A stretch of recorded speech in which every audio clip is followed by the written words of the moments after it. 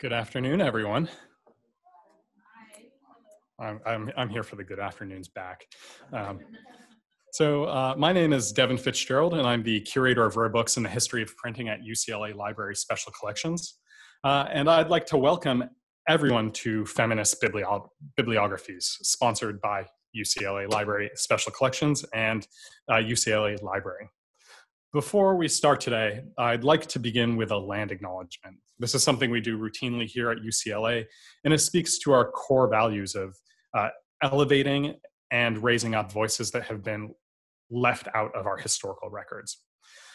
UCLA is located on the ancestral lands of the Gabrielino Tongva tribe. We acknowledge their presence here since time immemorial and recognize their continuing connection to the land, to the water, and to their ancestors.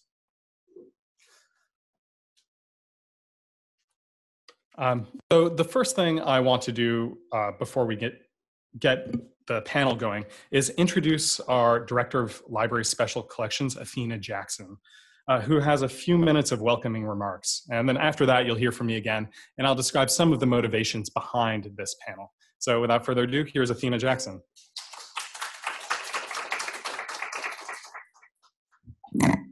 Hello, everybody on the floor and online. My name is Athena Jackson. I'm very happy to welcome you here today. It's a very important event that addresses our core issues of special collections librarianship and those of our colleagues across the disciplines, bibliography. In this welcome, I would be remiss not to draw from the work of April Hathcock, Liang Wu, Sharon Farb, Charlotte Rowe, Jimena Del Rio Riande, Yvonne Lujano, and Sandra Inima, who, while at the 2019 Triangle Scholarly Communications Institute, held in Chapel Hill, North Carolina, developed the Feminist Framework for Radical Knowledge Collaboration. As noted in Hathcock's At the Intersection, a blog about the intersection of laws, libraries, feminism, and diversity, the work toward this framework started with 3 questions. How has the patriarchy affected you? How has the patriarchy impacted your work? How have you been complicit in perpetuating the patriarchy? I encourage you to explore their overarching principles if you haven't already, as so much of what they say may be echoed or alluded to in these talks with respect to trust, reclaiming space and time, and critical reflection, to name a few. As someone who began her work in this field through rare book librarianship, I recall in my early days a sense of otherness, not only as a woman of color from a low socioeconomic background, which is something I grapple with often in terms of perception, but really it also has a lot to do with the stringency of rules and historical practices and even knowledge hoarders that seem to withhold from me the very tools and experiences I needed to succeed. I found a way, and I even used this experience to underscore a point in an article I wrote on succession planning in our field back in 2015. I stated, our past is still relevant to the work we currently do, but it need not be presented as a long lost, possibly never to be recreated expertise, rather than a useful activity worthy of mastering today, given the proper exposure and training. I wrote that in the middle of the last decade. A lot has changed since 2015, that I think if I were asked to rethink this sentiment via those questions posed by the Feminist Framework for Radical Knowledge Collaboration, I would own a few things right now.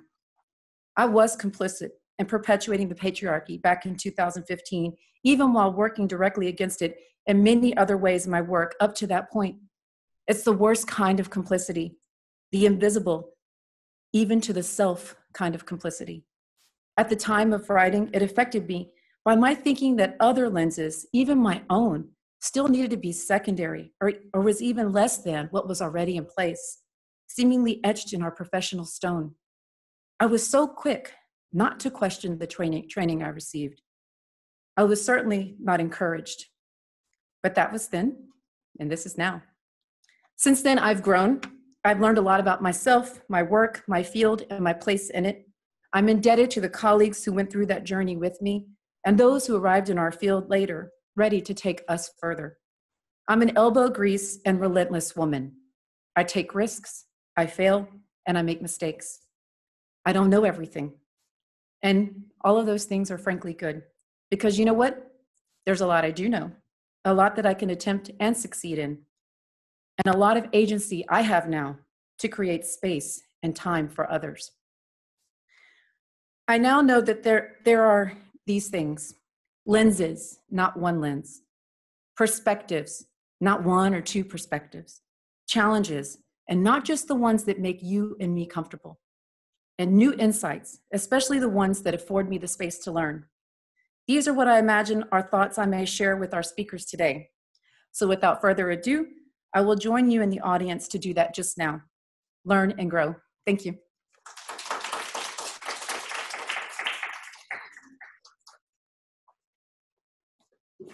Thank you so much, Athena. And thank you for the very provocative opening. Obviously, this is something that someone who looks like me should be grappling with on a daily basis. Unfortunately, it's not something that's talked about explicitly. In fact, I was going back and forth whether or not to center my identity here, and it's something I grapple with a lot. You know, I'm an East Asianist. I work on the history of non-Western traditions. I talk about diversity in book histories a lot.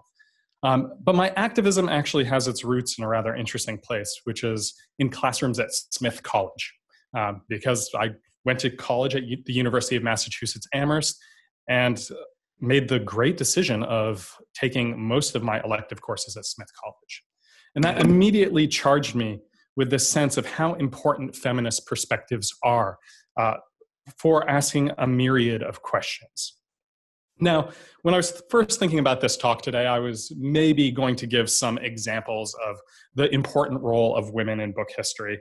I could have told you that our oldest printed object in UCLA Special Collections is a small Buddhist chant that was commissioned by the Empress Shotoku in 8th century Japan. I could have also talked about the fact that the first person to sell a book in Japanese book history was a woman, a female bookseller. Then I also was thinking about talking about this great collection of Chinese female poets that was published in the 17th century that collected the writings of over 1,500 women. But as I was reflecting, this quote kept coming to mind. It's a quote by Dorothy Porter, a bibliographer and the librarian and curator at the Moreland Spingarn Research Center at Howard University. She passed away in 2004, I believe. And she noted that the only rewarding thing for me is to bring light to information that no one knows. What's the point of rehashing the same old thing? So I'm not going to tell you about these things I already know. We can talk about that afterwards. Instead, I want to start by thinking about these two terms that we're provoking discussion around, which is feminism and bibliography. Listeners unfamiliar with these terms, or more likely the combination of these terms, right? This is something that one of our panelists, Sarah Werner, was a pioneer in popularizing this term, but it's still new. And we all have space here to find out what this means to us. So when I was thinking about feminism, I thought specifically about Patricia Hill Collins and her work, Black Feminist Thought, Knowledge, Consciousness, and the Politics of Empowerment, and her idea of the matrix of domination.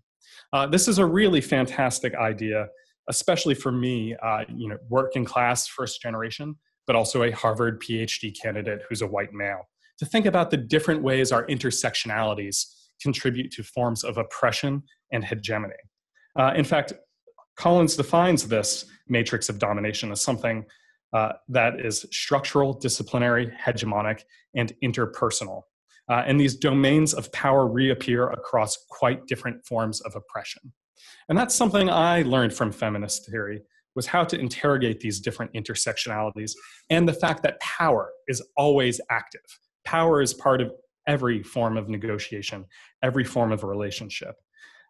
And in libraries, this seems especially apparent because lots of us work in buildings with the names of men carved on the outside, while the labor done internally in libraries are these carts of books pushed around by less privileged hands. Now, paying attention to hegemonies, as feminist theory taught me to do, and thinking through how these hegemonies intersect with gender, race, and class helps all of us think about our own experiences, and also allows those of us engaged with histories of the book to consider how classification and description, and in fact, the rare book trade and publication reinforce different power relationships. Now, critiques of classification abound, and this is where we get to the bibliography, which is the core of what so many of us do in the library profession, is to promote books by creating lists of books, sharing our knowledge of books with the world. This is always a matter of choice. And as I've learned in the last year or so at this job, that the curators who were telling me they weren't interested in getting non-Western African-American materials into those collections were actually saying that they personally weren't interested. This was a personal choice. Now, one of my favorite librarians in history, again, we'll return to Dorothy Porter, who attacked in a fundamentally bibliographic way the hegemony of classifications. While she was at Howard University, she focused specifically on the Dewey Decimal System. And this is what she noted in her oral history. They had one number, 326. That meant slavery. And they had one other number, 325, as I recall it. That meant colonization. In many white libraries, every book, whether it was a book of poems by James Weldon Johnson, who everyone knew was a Black poet, went under 325. That's colonization. And that was stupid to me. I think we can all agree that that is, in fact, the appropriate adjective for this form of classification. It is pure stupidity, but it's stupidity with purpose. It's the stupidity of the hegemony. And today, our purpose, I hope, is to, through 3 provocative talks with scholars who've all personally influenced me in one way or another, to address the stupidity of the hegemony. And, you know, thinking historically, it's really important to point out that Porter's career as an early Black female librarian is really pivotal in allowing us to have these conversations in the field. It's a testament to the impossibility of separating bibliographies from histories of power, and the importance of explicitly putting critical theories like feminist theory into dialogue with bibliography. Now, that's all I have to say about these 2 terms. I think you're provoked. I see wheels spinning in the audience. But before I go into the actual talks, I just want to make visible some of the invisible labor behind this conference. So I'd like to personally acknowledge Jet Courtney Jacobs, Head of Public Services, Outreach, and Community Engagement, who this morning described events I organize as perpetually cursed. Last time I organized an event on Latinx bibliography, it was across the same exact day as Collecting Los Angeles Conference, which also had a radical agenda. And so it was a quieter conference at the LAPL. And so Courtney, and the city was on fire. This time I have one-upped myself with global pandemic, which has kept one of our conference presenters online. So wait for next year, because I think the next thing I probably do will be around election time. So invest in prepping.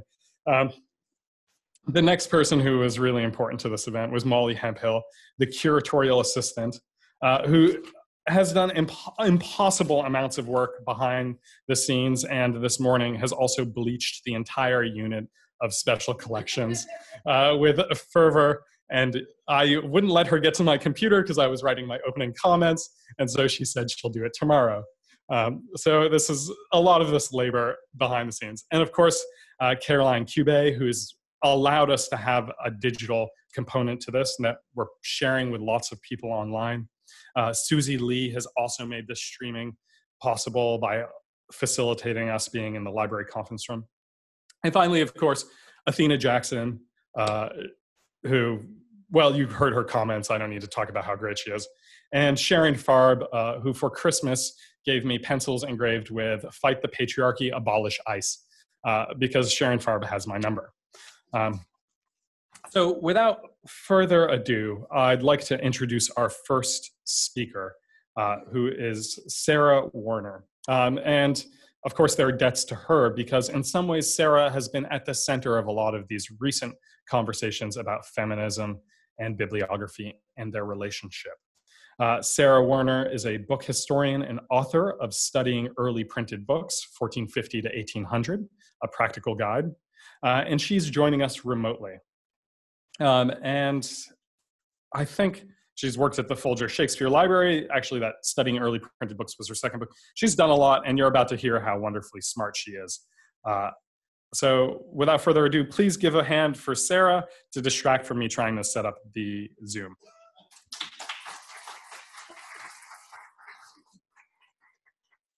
All right. Hi, everyone. I think I unmuted myself. We're just setting this up.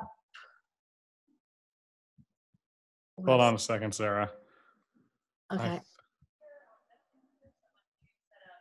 I think it's because I didn't end my slideshow. Hold on. Okay. We knew this was going to happen. Okay, now go full screen.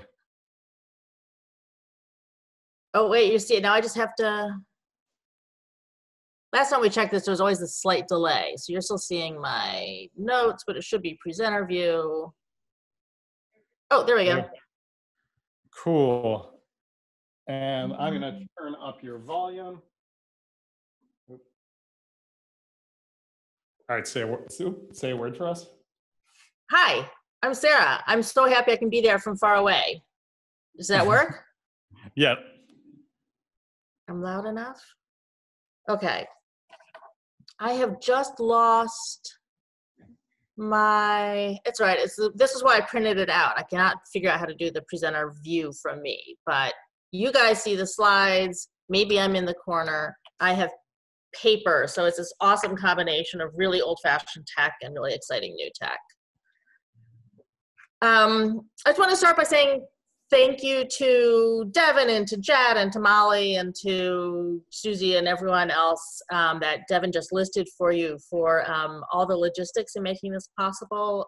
And thank you to my fellow panelists. I'm super sad I'm not there to say hello in person, but I'm looking forward to the conversations that this session is going to enable us to have. So I want to use this time today to think about what crafting a feminist practice of bibliography looks like, and to think about why we should want to attempt it. But first, I'm going to explain a little bit about the backstory, because it helps set up my perspective and why I got anxious about this topic a few years ago. At the time, one second, the slide should change. Oh my God, why doesn't it change? Oh, there we go. So I've spent the past few years writing a book about how the Western printing press worked.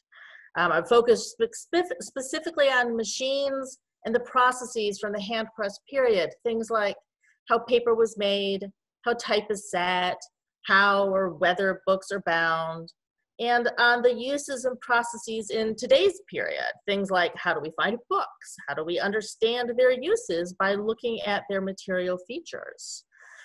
It was a pretty consuming project, and about halfway through writing the book, in part because the vast majority of students that I were teaching were women in my classes, I suddenly got worried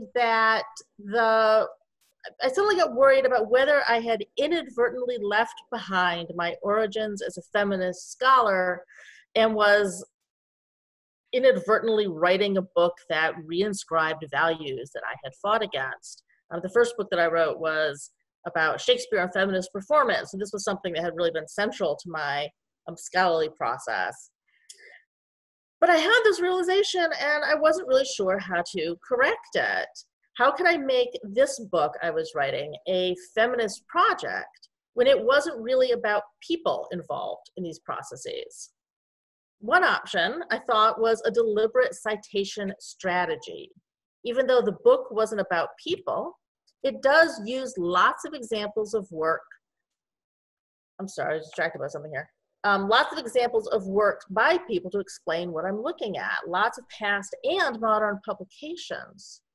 I tried to cite women very deliberately, both as authors and printers of the early printed books and as modern scholars of bibliography. I thought I had done a pretty good job. But when I was doing my index and I decided to count my citations, I found that I had failed miserably to achieve any sort of balance. I'd horrifyingly recreated that situation that we've all heard studies of, in which women speak for a small percentage of time, but are perceived by men in the room as dominating the conversation. Citations, obviously, are a strategy if you pay close attention to actual numbers and not perception. But it's also hard to cite work that isn't there. And no matter how much I pay attention to what I'm doing, I cannot discuss printer's manuals and make women's voices prevalent when I'm focused on the hand press period. I believe strongly in the value of handling and understanding the materiality of the texts we work with. And I want that to also be a feminist practice. I'm not particularly interested in the book trade, to be honest, or in how authorship is crafted. I'm interested in the artifacts we hold in our hands and what they can tell us. And maybe because of my training as a Shakespearean who focused on feminist theater, I want my feminism to work for studying all texts, regardless of who has written or printed or created them. And most importantly, I want my practice to be replicable for others. So how do we craft a feminist practice of bibliography that can do these things? Tackling this question also means defining our terms. So what is bibliography? A term bibliography gets used in all sorts of ways. I think we're going to discover that all three of us in the panel think about it slightly differently, which is great. One of the ways that we are probably most familiar with is when it's used to refer to a listing of sources for a paper, the formatting of which our students all groan about. It can also be a gathering of material related to a specific subject, what I would describe as enumerative bibliography. And a great example of this for our concerns today is the Women in Book History bibliography run by Kate Coker and my fellow panelist, Kate Ozment.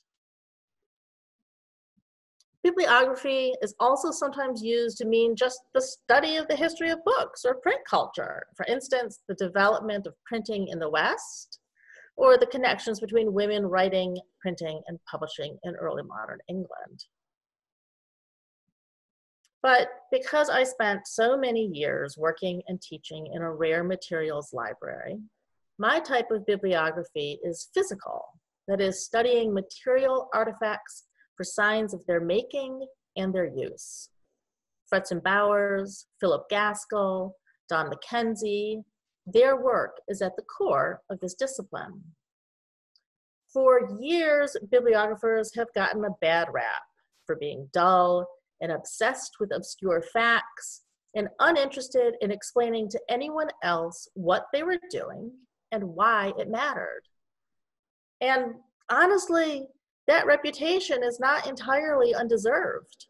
Many bibliographers wield their expertise as a weapon, keeping those outside the field from crossing in.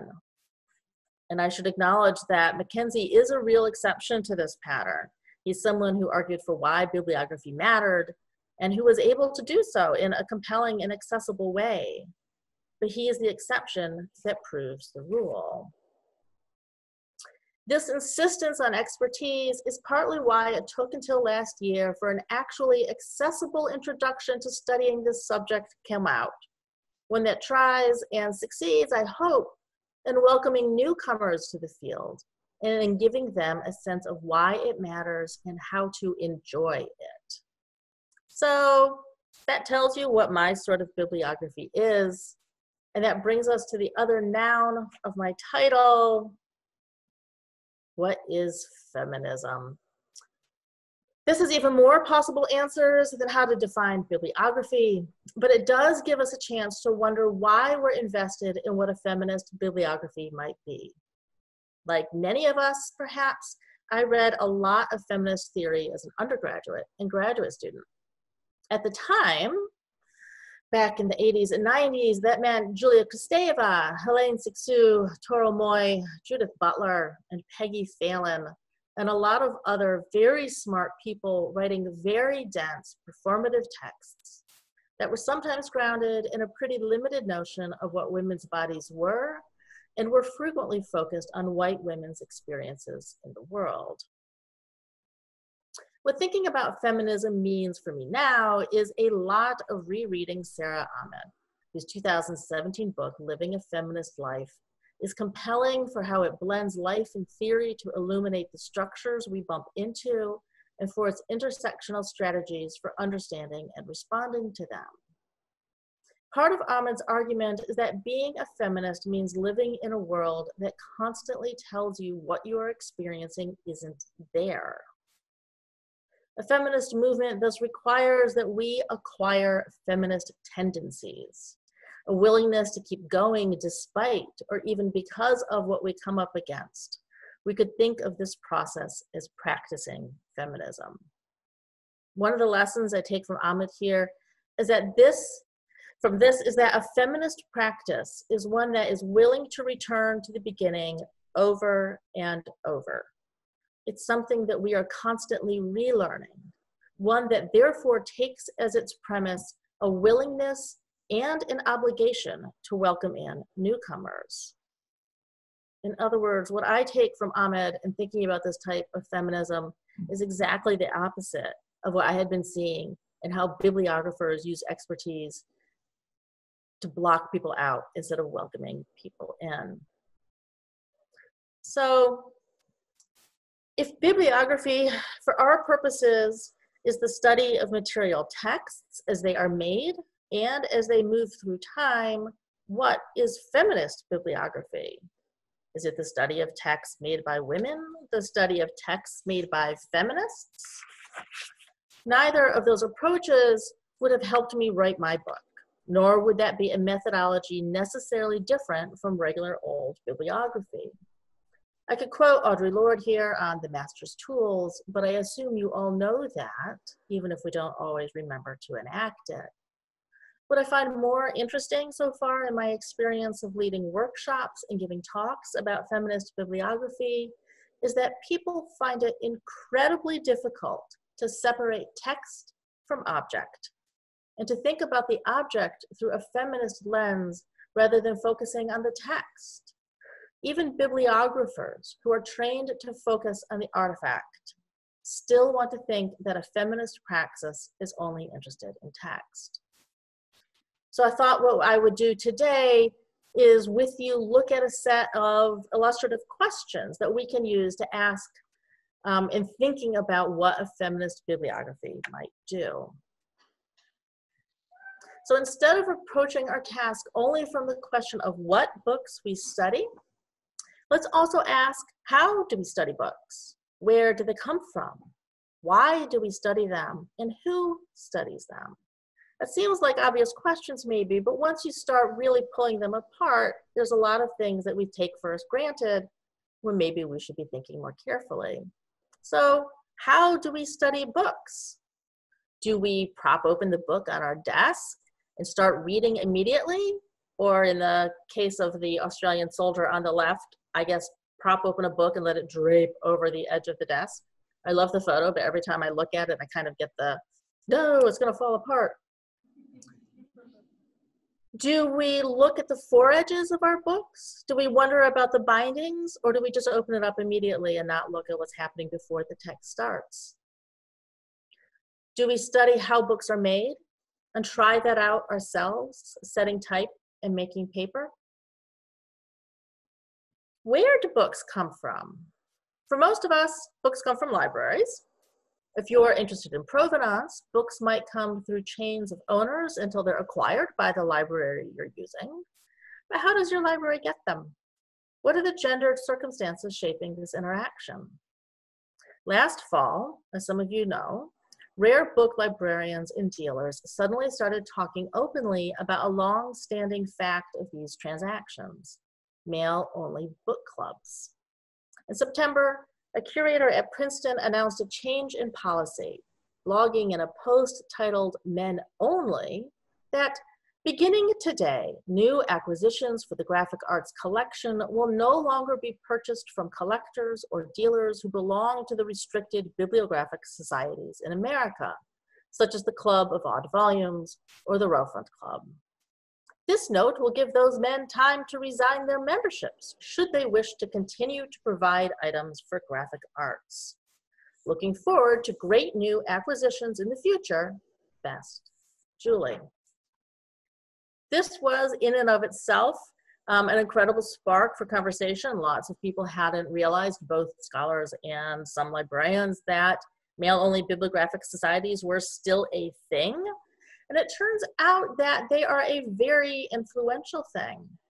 A couple of weeks after Julie Melby's original blog post had gone up, folks started to notice that it had been anonymously edited to now read an earlier blog post incorrectly described university policy for acquiring material. Princeton University Library supports and follows the university's policy on supplier diversity. Although I have heard that there were some dealers who took the notice to heart and quit their clubs, it seems clear from having watched the subsequent interactions that Melby and the library were overruled, probably at the instigation of a powerful donor or alumni who belonged to one of those clubs. We should ask ourselves what we don't normally: how are those systems for circulating books, silencing voices, and shaping what we study today? We should also ask, why do we study books? And this, for me, is where things start to get exciting. Why do we study books as artifacts instead of as texts? If the works you are reading are available in later editions or in digital copies, why are you sitting in a rare books library? Well, one reason is that we can learn more not only about how they were made and corrected, as with that cancel slip showing in the Chaucer volume on the left, but how they were used, as with this history of Scotland, here with an initial letter that had been cut out and then later replaced with a pen and ink facsimile. And of course, so many categories of text don't get made into easily accessible editions or digital images. Books with moving parts, like the Vauvel's and Cortez's Art of Navigation, aren't readily replicable in other formats. Almanacs tend not to get imaged, nor do vocabularies or genealogies or courtesy books. If we don't study books in person, we exclude large swaths of our printed history. And who studies books? Since feminist practice should be about expanding access, bringing in new people and new questions, we should also ask who studies rare books. Is it something professors do in isolation? Is it something that college students do in classrooms? Is it something that we welcome in all members of our communities to undertake? For me, in other words, a feminist practice of bibliography is one that is focused on bringing in everyone who has been excluded so that we can build a future as widely imaginative as possible. If bibliographers of the past have been focused on identifying printing processes so that we can know exactly who pirated Shakespeare's works, and a lot of Anglophone book history is built exactly on those origins, I want the bibliography of the future to look at artifacts and processes that we have not yet even created. I want to come back to something that I glancingly referred to at the start of my talk, that I focused on the need to create a feminist bibliography because my classes were overwhelmingly taken by women. Your classes, if you teach in the humanities, are probably similar. But the professions we occupy as librarians and as teachers have become increasingly male the further up the hierarchy we rise. Our students might be women, but our leaders are usually men. And that is not only not right, it's not sustainable. We cannot assume that doing things the same way we've been doing them is going to continue into the future. When I suggest that our field is facing problems today because it is white and male, what I want to focus on is how much knowledge and experience we are missing and how unsustainable this pattern is. Think about Dorothy Porter at Howard University and how she saw what the white librarians of her era did not, that the Dewey classification system collapses any possibility of Blacks being seen through the lens of anything other than slavery or colonization. And what about Paula McDowell's revelations of women's participation in public print and debate in the 18th century? How could we even begin to think about book history as a discipline without Elizabeth Eisenstein?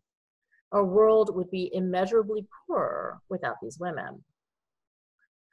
The future of printing must be written by a much broader range of people if our field is going to not only be relevant and exciting, but if it is going to survive. Bibliographers are a small group of scholars heavily indebted to the past, a past when women could barely squeeze through the entrance into Fredson Bauer's classes. And it's a past of male scholars and female typists that still determines how we understand and describe books. So why do we need a feminist praxis of printing history? We need it so we can thrive. A feminist pedagogy that centers on asking questions instead of mastering knowledge welcomes in newcomers to the field.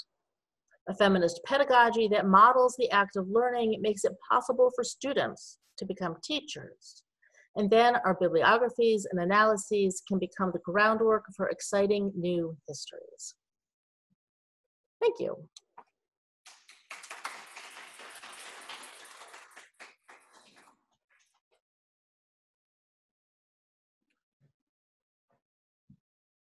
All right, I'm going to stop that share. Oh, and now we're in the infinity tunnel, Oh God. which is the end result of hearing Sarah talk usually.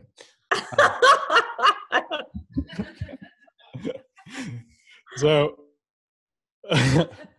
we'll leave the infinity tunnel up as we reflect. So we have about 10 minutes or so for Q&A. It's open to the floor. Maybe if someone pops something into the chat box, Jet is watching it. So if anyone has any questions for Sarah and is not too distracted by the infinity, I can also move it. Please raise your hand. Yeah. This is a question from Athena Jackson. Hi, Sarah. I think we've met before. Hi, Athena. I have a question from your opening remarks. By the way, thank you. That was a brilliant talk, and it should be heralded across all of our streams henceforth. Thank you. You mentioned it was hard to cite work that isn't there in one part of a paragraph. And near the end of that paragraph, I'm assuming you said that you hope that your work could essentially be replicable by others. And I feel like there's some moment here of the beginning stages of creating, the first level to be replicated going forward. And I wondered where you're starting to see now in some of the research happening, where you're seeing replicability in your work happening with other feminist bibliographers. Does that make sense? I think it makes okay, good sense. So one of the, if I had been able to be there in person, the talk was actually going to move into a moment where I could sort of do a weird workshop with people in the room, even though it's not set up with that, so we could look through a book together and think about what questions would we ask of this book and how can you bring these expertises back to your classroom. And part of what got lost when I had to cut that out was coming up with a methodology that doesn't center expertise, because you can never be expert enough. I'm not expert enough by far on these things that I write about. There's always stuff that we don't know, and we can't ever hope that our students or anybody new to the field can then suddenly become experts. That's not going to happen. But if instead of a methodology that depends on knowing all the answers, we create a methodology that foregrounds asking questions, that I think is something that becomes more replicable. And I actually see that happening, not necessarily foregrounded in feminist terms, but just in teaching and access to rare books across special collections libraries, not only in the States, but in England and Canada. Those are the library systems I'm most familiar with. But it's sort of inviting a shifting sense from what it used to be, of inviting people in to look at books and inviting in students and having them work with that. And what I'm hoping we'll start to see more of is thinking about the dynamics that we create in those spaces through a feminist analysis. I'm not sure if that answers your question. What I didn't want to do was come up with this is how you do feminist bibliography. You have to have mastered all of this stuff, and you have to be able to do work that people have done that's great, but here's all of the gendered analysis of these printers manuals, and now we can go forward. And I thought, that's just yet another barrier of knowledge. So I'm hoping that we can look at things from an angle of exploration and openness. I don't know if that. Thanks, Sarah. Any other questions in the room? Questions? I had a question. So generally speaking, lots of students will be open to this because they haven't encountered rare books for the first time. But how do you see this working with more conservative members of the profession more generally, people who like to guard their treasures? I mean, how can we retool this message to get everyone on board with a more activist, feminist approach to rare book description? That Devin, is the big question. It's hard. It's hard to, I think, see how that's going to happen except with really persistent work. Well, for 2000, really persistent work from those of us doing this type of teaching. As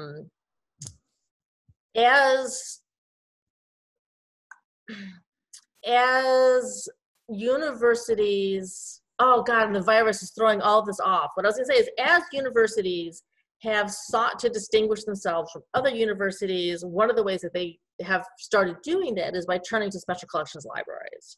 Because by definition, what we have in those libraries, other universities and colleges do not, right? As opposed to the library system holds 300 million volumes. You're like, well, yeah, everybody's does now because we're all in consortia. Faculty research. So I see libraries as having already shifted to come in and share our stuff.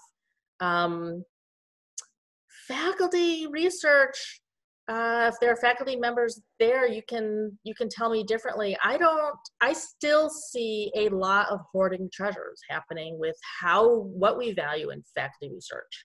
The ways it gets talked about as being discoveries, the ways that there are people who object to sharing information until it finally appears in print, which is a forever process. And I think the way that that's going to change is when people see the conversations that happen and that proceed by leaps and bounds forward while they're being muzzled because they want to keep their treasures to themselves. So they're going to be left out of conversations that other folks are having in bringing in and sharing openly what they're working with.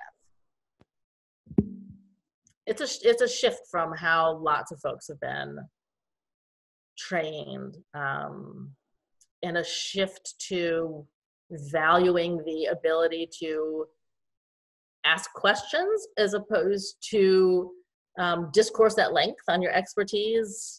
It's work. We're going to have to really push people to think differently about how to teach and how to conduct research if that's what's going to happen. Great. Thanks so much, Sarah.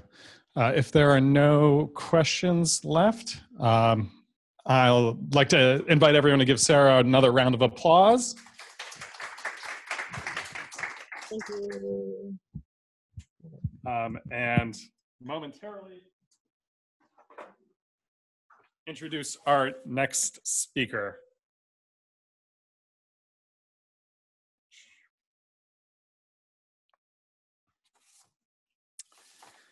So our next speaker this afternoon is Kate Ozment, one of the founders of Women in Book History Bibliography, which Sarah mentioned. Dr. Ozment is assistant professor of English at CalPoly Pomona. She specializes in early modern English literature, especially after the Restoration, with an emphasis on gender studies, book history, and digital humanities. In addition to being the co-editor of Women in Book History Bibliography, she's the general editor at the Stainforth Library of Women's Writing Project and runs a marvelous blog, and you should also follow her on Twitter. So without further ado, please give a round of applause to Dr. Ozment.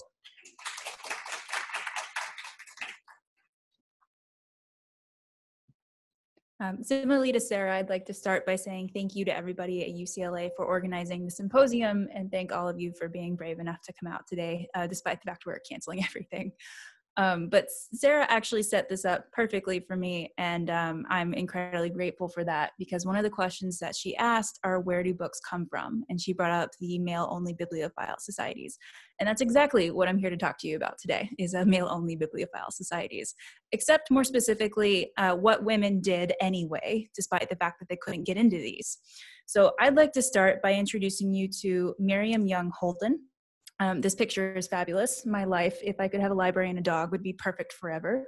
But this is Miriam Young Holden. She was a book collector and bibliographer in the mid-20th century United States who amassed a collection of more than 6,000 books on the history of women. While she was committed to women's issues in the United States, her interests were wide-ranging and extended to Greece, China, and the Byzantine Empire. Like many collectors, Holden's library was personally motivated. She used it to ameliorate a lack of institutional interest in women's history, and she collected books that were not necessarily beautiful, but useful. She articulated this philosophy in 1960 in an address to Roswitha Club at her New York City brownstone. She said, "Please remember when you see my books that I do not have them because they are rare or because of their value. I collect them only because I hope that they contain within them some significant record of women that will be meaningful to those who are seeking and using them." Most of this collection is currently housed on the first floor of Princeton's Firestone Library in open shelving, similarly to how it was set up in Holden's home. Unable to find what they were looking for elsewhere, researchers like Gerda Lerner came to Holden's meticulously organized space, where she allowed them access to her private collection. Lerner wrote, "In this library, the history of women was a reality. The possibilities of comparative and interdisciplinary approaches were evident. To be in that library was to be in the presence of a pioneer, a woman who formed a link between the lost women accessible only through the printed page and the ongoing struggle of women for their rights, for equality and opportunity, for autonomy and decision-making." Lerner positions Holden as exceptional, and in many ways she was. Her drive for collecting books and writing about women's history was not a profession, but a project within a life of political advocacy. She was involved in community organizations like Planned Parenthood, the NAACP, and the Urban League. The fact that Holden had the financial ability to collect, house, and care for thousands of books is notable, as it is that a prestigious library like Princeton was interested in taking the collection and maintaining it. In other ways, though, Holden was incredibly typical for a woman in the United States in this period. Her formal education was sparse. She took a few courses in social work at Simmons College before leaving after 1 year in 1914, and this was before most universities were open to women. And speaking broadly, women's post-secondary education was limited to programs focused on professions like librarianship, nursing, education, or secretarial work, with, of course, the rarer option of attending one of the women's colleges or coeducational universities. Most of Holden's education was self-guided then, drawing directly from these books. While she became very well versed on her topic, this experience proved to her that it was essential to codify women's history in higher education. Alongside Eugenia Leonard and Mary Ritter Beard, she petitioned universities for decades to teach a course on women's history. Lerner reports that they wrote proposals, curricula, bibliographies, and position papers. They nagged college presidents and alumni trustees, and for the most part failed to make a dent, yet they persisted. And it's this particular quote that resonated with me, immediately recalling Elizabeth Warren's unsuccessful bid to block Jeff Sessions from being confirmed as Attorney General in 2017. To find it written in 1980, clues us into why what Mitch McConnell intended to be a censure immediately became a memeable feminist slogan. Women's speech, especially in public discourse, has always been a history of persistence, of slow-moving advocacy, of bits and pieces that build toward change. The strand of feminist bibliography that I'm tracing is no different. Despite her many, many setbacks, Holden's library helped germinate a generation of women's history scholars, and she ensured its impact would continue by depositing her material at one of the universities that previously refused to teach a women's history class. But Holden did not collect in obscurity. In 1957, she joined a group of women bibliophiles called Roswitha Club. The club was formed in 1944 by New England book collectors, bibliographers, librarians, and book artists, and it survived until its official disbanding in 2004. Many of the initial members had connections with the Grolier Club, which did not admit women until the 1970s. And they wanted a space to celebrate their own collections, share expertise, and in the fashion of upper crust New York, socialize. They named their group after Roswitha, a 10th century nun whose authorship they found admirable.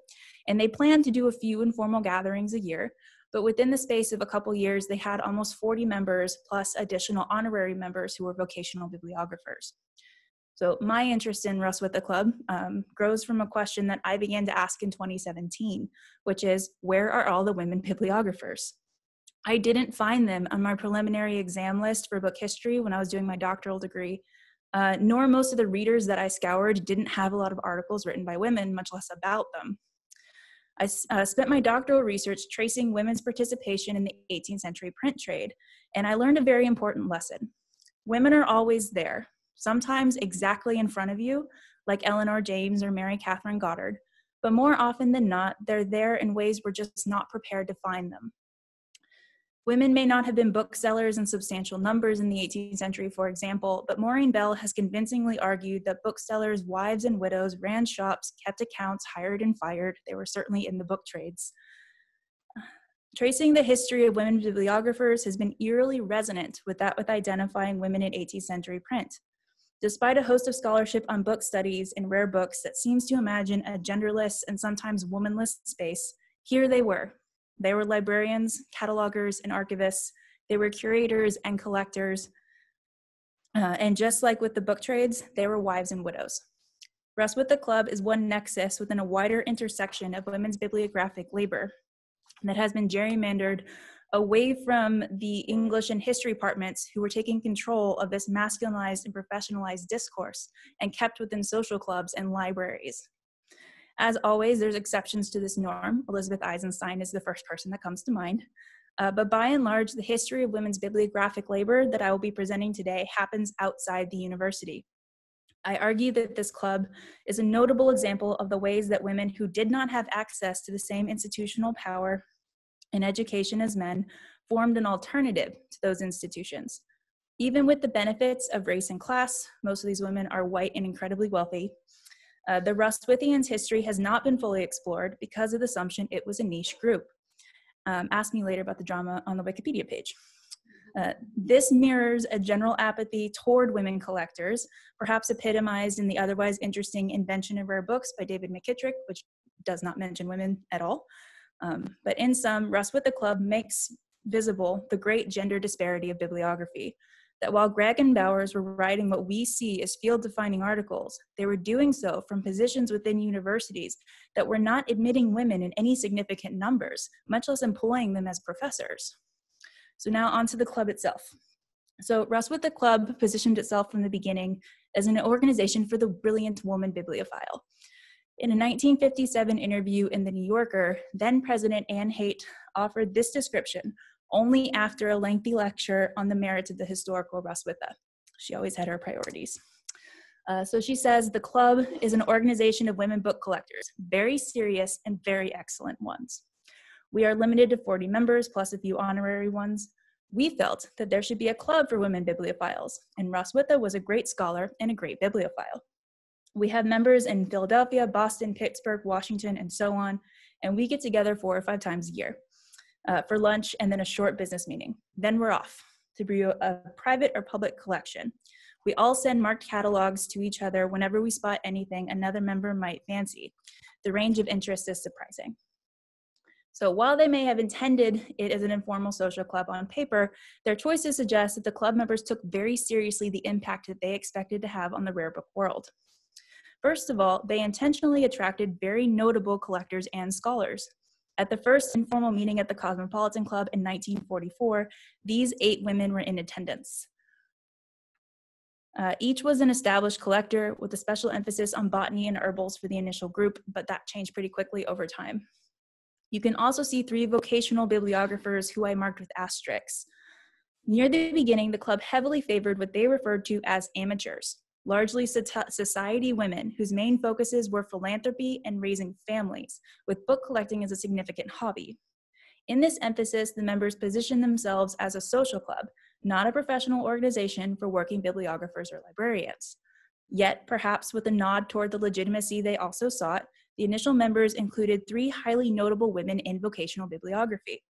Ruth Grannis was a Grolier librarian and actively published in the papers of the Bibliographical Society of America. So did Belle de Costa Green, who's down here on the left. She was the first director of the Morgan Library and has become incredibly well known lately, partially because she has a named award from the Medieval Academy of America, reserved for scholars of color. So she was Black and passed as Portuguese for most of her life in order to avoid social stigmas. And then we have Henrietta Bartlett, who is most well known to those of you who study Shakespeare. And Bartlett received an honorary PhD and was one of the most well-known women bibliographers of the 20th century. And so truthfully, while writing this talk, I had a really hard time trying to decide which ones to tell you about. I kept having a series of more, because each one of these women is amazing. Heights flights around the world, buying examples of women's print history from Latin America and publishing it in the fantastically radical bookmaking on the distaff side has fascinated me for months. I would love to find a copy out of it. If anyone has me, hit me up. But I get pulled away by Rachel Hunt's exquisite bookbindings and the library of botanicals that she felt so strongly about. She donated $3 million to Carnegie Mellon to give it a permanent home. So her name is on that library. And this is before we get into the explicitly feminist projects from people like Miriam Holden and Marjorie Barlow. So when we stop to consider that there are more than 100 women in this club over 60 years, the impact of their collecting is almost hard for me to calculate. And that's why I can't tell you the full scope of this project yet. There's also a couple other wrinkles in figuring out everything about these women. So as membership grew, librarians, catalogers, and vocational bibliographers remained a significant portion of the group. But club records also have detailed minutes from every meeting for 50 years. And this is something that I think only comes from when you get a group of bibliographers together. They're very exacting. So I have seen 3 complete sets. This is one of the notebooks that I think belonged to Julia Whiteman, who was secretary for a long time. And so all the meeting minutes are standardized and you get them in this exact same size. And so not only did multiple people keep every single copy of the minutes, they got minutes from the meetings before they joined and then would handwrite annotations to them. So actively being involved in this archival practice was part of membership in the club. So this is what a set of meeting minutes looks like, and I'll kind of walk you through this. We always have the number and the date and the location. So they number all their minutes and they celebrate the milestones, like the 100th meeting was a very big deal. And so they're very aware of how often they're meeting and what they're doing. Secondly, we have an update on club members' lives and achievements. This one has 3 things that tended to be pretty typical. 1, Henrietta Bartlett gets an honorary PhD. Sometimes this space is taken up by the collaborative works that they're doing together, which I'll talk to you about in a second. And then we have people donating to the Ruswitha Club Library. That library is now at the Grolier Club Archive. And they were collecting together as a group for about 50 years actively as a club. And then lastly, whenever one of the members dies, there's an obituary. This one is pretty short for Ruth Grannis, but as time went on, these got longer. And this is some of the only obituaries that exist of these women because they weren't widely known. So they didn't get New York Times obituaries very often, but you have them in the club minutes. So then at the top right, you have kind of the meat of this, which is the meeting details. Catherine Bull was a secretary in this example, and she was kind of scant. Julia Whiteman would sometimes write up to 6 to 8 pages telling you exactly what happened in this minute. So I think Catherine Bull was a little bit more doable, but Julia Whiteman was really committed to the idea that even if you weren't there, you were going to learn something. And then lastly, they always have tea and lunch. So even when they get together, they talk about the food, they talked about what they had. And this is where we get into my actual favorite example, which is from February 9th, 1950. And this is from Alice Brayton, hosts this meeting. And she is best known as the owner of Green Animals, which is a topiary garden in Rhode Island.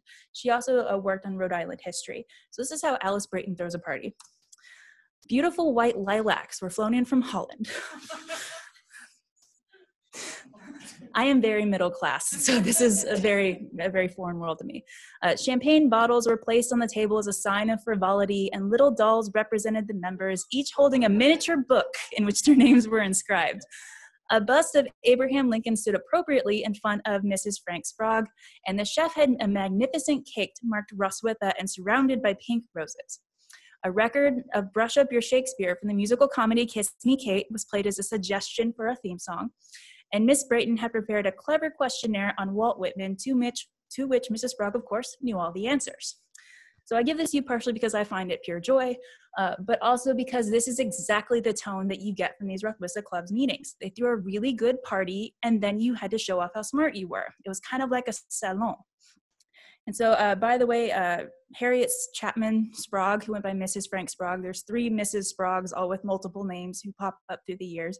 She was an expert on Walt Whitman. This is the catalog for the exhibit that happened at the Library of Congress in 1939. And as you can see here, she actually publishes it as Mrs. Frank Julian Sprague. And so this is the challenge of working on these women, is they were very committed to their formal names, meaning I don't know about 40 of their first names yet, because the only way I find them is when we have articles on the husbands, and some of the husbands were boring. And so if you don't merit a New York Times article or an obituary, then I don't accidentally find the women's names. So there's some of these that I still don't know who they are, and I'm very much hoping to figure that out. And part of the way I've been finding is just by asking living book collectors, because they were all friends. So I'm trying desperately to ask everybody before this generation leaves us, because the ones that I can't find are the ones from the 50s and 60s. And so people who remember them are going to get smaller and smaller every year. So I'm on a time clock, but hopefully I'll find them all. So in addition then to their regular meetings and minutes, Roswitha Club is also involved in bibliographic projects, particularly about the historical Roswitha. These took shape in several publications and a library. So these are the 3. A biography of Roswitha here on the left by Robert Herndon Fife in 1947.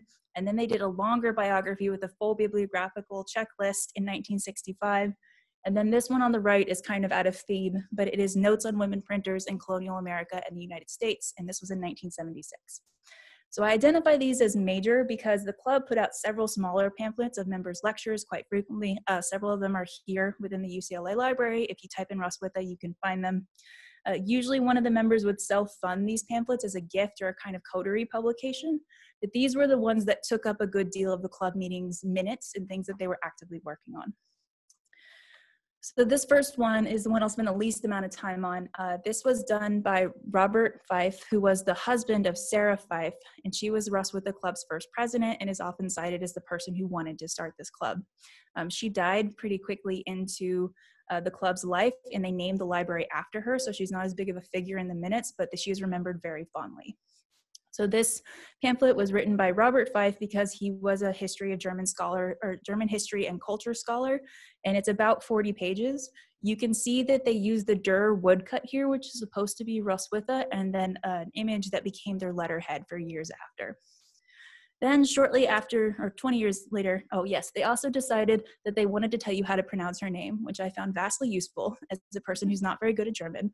But I love that this was a part of the pamphlet. It's like, you must say her name correctly if you're going to love her as much as we do. So this is the next one, and this one is a pretty big deal for the club. So this was 20 years later, and it represents a decade of work for more than a dozen of these club members. This 1965 book built on the first pamphlet and was much longer, and it was hardbound and printed for about 1,200 copies. Roswitha of Gandersheim Lifetimes and Works was referred to affectionately as the checklist in meeting minutes, and so I'll refer to it as that as well. They used bibliographical publishers, and instead of tapping a useful spouse, this was them actually doing their own bibliographic work for the first time in a collaborative group. As this table of content shows, you can see the names under each title. All of those are Roswitha Club members. This was truly a collaboration across the group. Anne Haight, the editor, checked and double-checked with German language experts and Roswitha experts, which makes a convincing argument that the club sought its own form of international peer review. Jane Quimby, who was a vocational bibliographer, did much of the meticulous labor of collation, attempted to render the book for maximum usefulness to research students, which emphasizes that part of the club's intent was to increase scholarly interest in Roswitha. That is, by building a library on Roswitha works and writing through a thorough bibliography in English, they intended to have more students and collectors in the United States take seriously the contributions of this woman writer. Similarly, the club minutes demonstrate members' earnest desire that this text showcase their own abilities. Meta Harson and Quimby were elected by the club to this task because of their expertise as professional bibliographers. Harson worked at the Morgan, and Quimby had cataloged several major libraries, including Rachel Hunt's Botanicals. Barlow wrote to every major library in North America and Europe, and Hunt commissioned research in Germany. Barlow visited several manuscripts in England in person at the British Library and the Bodleian Library in 1958, and they also took it upon themselves to answer the question of Roswitha's authorship.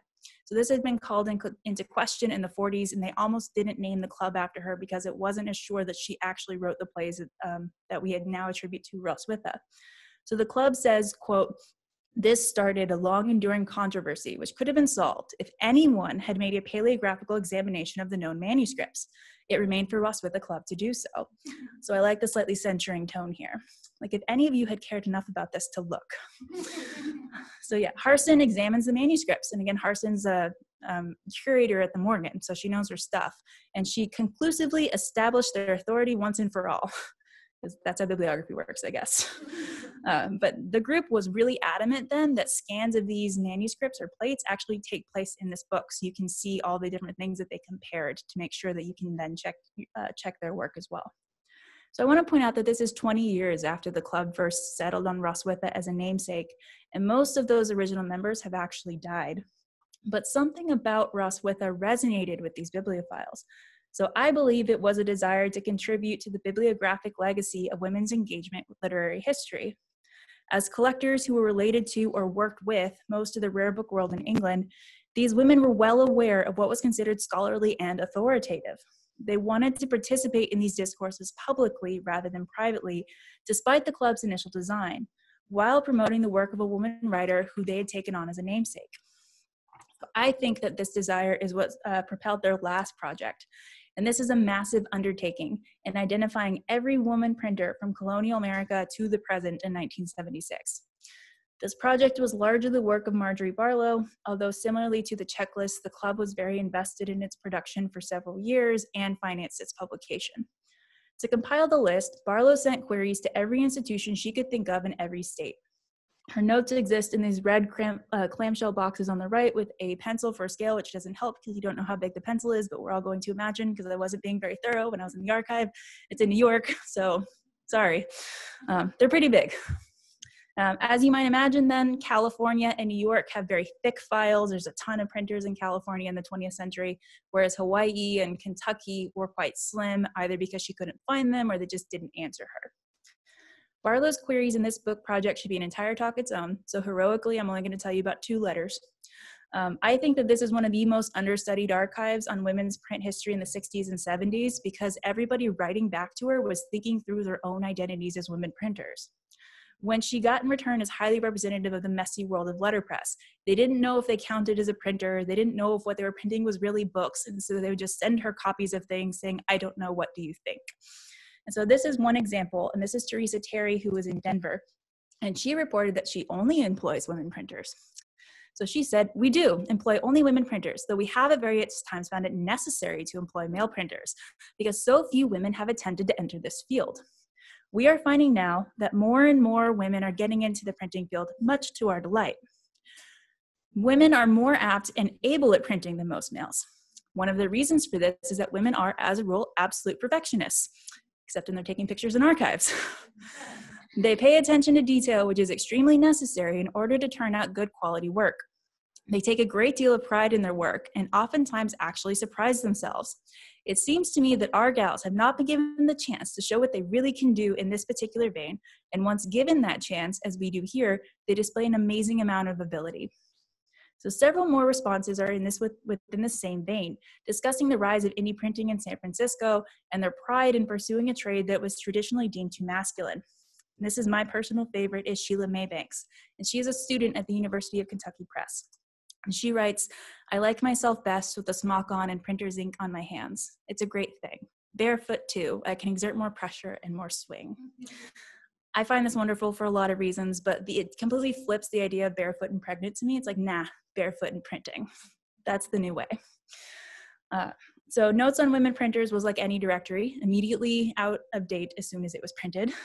And this club also struggled to recoup its costs despite receiving numerous letters of support and admiration from universities and organizations like the American Antiquarian Society. Feminist bibliography has never been a particularly lucrative venture. But Barlow's book sits as an important moment in the club as it began to transition to a new identity in the 1970s, and to think more openly about how it saw its history intersecting with gender in the rare book world.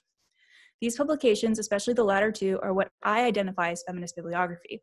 Whether or not Roswitha Club would have understood their work as feminist is actually a lot more complicated. The word feminist never occurs in the records I have found. Some members focus specifically on women's literary history, especially Holden, Haight, and Barlow, in ways that I think read as feminist, but most did not. Their interests were wide-ranging, and often their collections aligned with the dominant power structures. As a club, they tended more toward the conservative and radical end of the spectrum when it came to social issues, while simultaneously challenging the idea that women could not seriously collect books. It seems to uphold a separate but equal status with Grolier Club, and they seem to live in harmony with them for many years.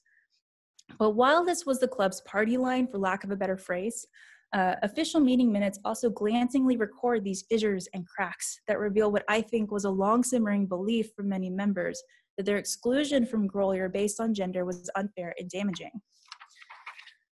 By the 1970s, there was also a different shift in membership. We're getting more vocational bibliographers, so their interests are naturally different than the socialites who saw themselves very distinctly as amateurs. And this is where we finally get to see a little bit of this in 1974. Meeting minutes record that the club took up the question of Grolier refusing to admit women. A woman named Elizabeth Swain, who, as far as I can tell, doesn't have a direct connection to Roswitha the club, but I'm still trying to figure out exactly who she was. And she writes to Anne Haight, who was then the president, and she asserts that the Grolier Club is no longer strictly a men's social club, but a professional organization whose interests and activities are germane to women as they are to men.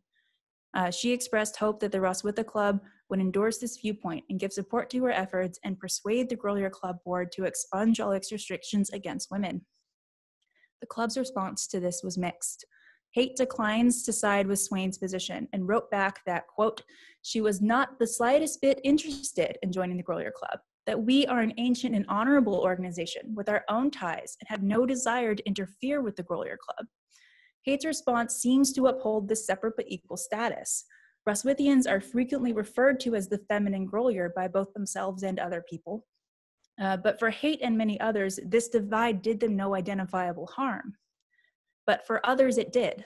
Mary Hyde Eccles was a member of both clubs and collector of Johnson and Wilde. You probably best know her for the Hyde collection of Johnson at the Houghton. And she reported in her memoirs that a friend of hers swore to get married solely so she could use him to access Grolier events. Love it. But some Roswithians also felt, similarly to this friend, that they were disadvantaged. And one of them was Phyllis Goodhart Gordon, who was a Renaissance scholar. And she argued that exclusion from Grolier events damaged her professionally. So she noted that it was a great disadvantage to her when she exhibited her father's collections of bindings and was not there and was not allowed to be present at the meeting when those bindings were the subject of an exhibit. She too felt that the Grolier Club is now professional rather than a social club, and there is a cause for reconsideration of its position. I find this just amazingly hard to put my hands around. The idea that it's your bindings and you give them to them for an exhibit and then you don't even get to attend to hear the lecture. She did not like that, and she became one of the first women that was admitted to Grolier just 2 years later when they finally did open their doors. The meeting minutes don't record much else of this debate, unfortunately. Gordon's arguments note a schism in professional versus social, perhaps vocational versus avocational, that both clubs were undergoing. Are we a social club or are we a professional organization? As Roswitha admitted more feminine or vocational bibliographers, scholars, and librarians, Their professional interests diverged with maintaining the social status quo. This isn't to say that Haight unquestionably upheld a gender divide that disadvantaged women. She advocated for women's agency within the rare book world, and her response emphasizes that she believed Roswitha had done equally as much as Grolier toward proving its legitimacy. That is, Roswitha didn't need Grolier to validate its existence. Women book collectors, especially very serious and very excellent ones, could exist on their own merits and through their own practices and histories. So Roswitha Club did eventually decline, especially after the 1990s. Grolier admitting women in the 1970s is often cited as the reason why. I strongly disagree with that, but my talk is over, so I will answer questions about it later. But the work of its members at its peak shows this is an important vehicle for community-driven feminist bibliography. Most of what we have of Roswitha Club is because of the members' own desire to preserve their work and that of their colleagues. The reason that I have that Miriam Holden quote that I opened with is because of Rachel Hunt. She insisted on self-funding a pamphlet of Holden's talk after she gave it, and Holden kept the card that Hunt wrote to her, and Hunt said, "Thank you so much for the delightful afternoon. Not only that, but your very scholarly and erudite paper on women touched my heart. I really meant what I said, that I thought your article should be published as perhaps a keepsake. You're wonderful to do this for Roswitha Club. I think it is one of our high spots, and nobody appreciated your work more than I did." This keepsake is, of course, a piece of women's bibliographic history, a record of women's agency and ability to educate themselves even when social norms dissuaded them from seeking education formally. Through community and collecting, they built something remarkable. And I hope that what I have shown today is that here, under the guise of a simple social club for women, wrapped in the rhetoric of feminized deference that is all throughout these minutes, we have one of the most remarkable examples of feminist bibliography in the United States. So thank you for sharing your stories with me.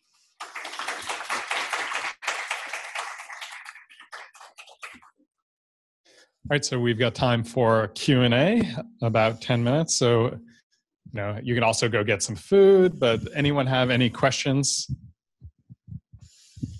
Kelly. Will you share the Wikipedia drama? Yes. So I learned about Roswitha because last year I was doing a 31 days of women's book history Twitter campaign because I hate myself and I wanted to write 31 profiles in 31 days apparently. And somebody suggested this club, and I thought, okay, that sounds like fun. So I go on the Wikipedia page about a week before it was supposed to post, and there's just this flag notice that says deleted because it's not important enough. And so I went to the discussion page, and I was like, what? And so I read it, and this guy had done, I don't know if it's a guy, but I do, but had done this bad research, terrible research, and decided that this wasn't notable enough to warrant a Wikipedia page. And so then I just looked at it and I was filled with feminist rage.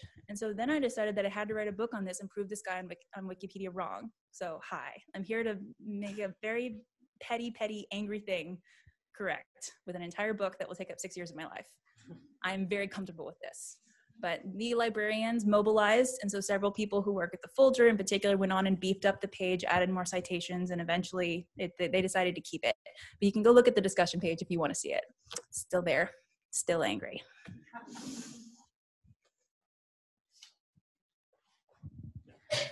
So I have a question from the control room.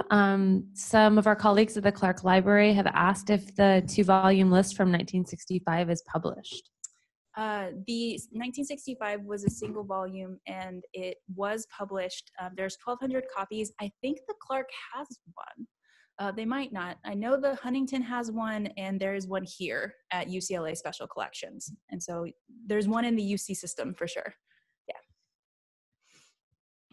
And I found one on Abe Books for $20. So. I have a question. Sure. What is the legacy of their work right now in more general history of the book bibliography circles? So you've done this deep dive to re-excavate it. Is there some sort of field that was appreciating the work of the Roswitha Club and their bibliography, or was it something that we've seemed to have collectively forgotten? I have found almost nothing written on this club at all. The only person that I know of who's taken an interest in them is Elizabeth Denlinger, who's at the New York Public Library, and she's a romanticist. So she sent me a conference paper that she did at Chawton. And then the Gerda Lerner piece was an obituary for Holden. And that's more or less it, is these obituaries and then these tiny library history pieces will pop up every now and then. So in my larger work on women bibliographers, basically every library has a woman who was really good at something at one point, and she appears in one article and then we never see her again. And so at the Clark, it was Cora Edgerton Sanders, I believe, who was in charge for a very few years. And when you're in charge of a library, like we talked about Dorothy Porter several times, you shape that library, you shape its collections, you shape the way that it talks about itself, you shape the kind of programs that you want to build. And so women have been shaping rare book history for years in ways that we haven't connected. So I find it in library history, but library history isn't as interested in the questions that I'm trying to ask as a book historian. So within book history and bibliography circles, I'm sure individually some of them have been important. Belle da Costa Green has a full biography. That's incredibly rare. There's almost nothing written on Russ with the club. And there's this also kind of irony to it, with the sense that most of them were not allowed in Grolier for most of their lives, but now Grolier is the one in charge of their archive. And this is an irony that I have found repeated over and over again with women's histories. So I'm very grateful actually that Grolier took the archive, because there's a much worse scenario in which nobody took it and we don't have access to it, but there does feel like a bit of an irony to that. Yeah. If you do, listening out there, have another article for me, please send it. Okay. Yes. Portuguese. What more do you know about her? And what was her name? Belle da Costa Green. She is the director of the Morgan Library, and there is a biography on her called An Illuminated Life, I believe, by Heidi Eridizone. I'm going to get that name wrong. I can spell it for you later. And she had a Black father, but added the da Costa to her name to sound more Portuguese. And she was the librarian for J.P. Morgan, and then convinced him to turn his library into a public institution, which it now is. And so she was remarkable in a lot of ways. I got to look at some of her letters, and she knew her stuff and was particularly interested in incunables, early printed books and manuscripts, which is why the Medieval Academy of America has kind of acknowledged her as an early medievalist, even though I don't think she talked about herself that way. But I went to the Morgan, and they love Belle Green. They will effuse to you about Belle Green. They stand their director. They love her history and her work. And so I would definitely just take a look. I think they'd love to talk to you if you want to know more. And I think we have time for one more question. Anything? Great. Let's give Kate another round of applause. Thank you so much.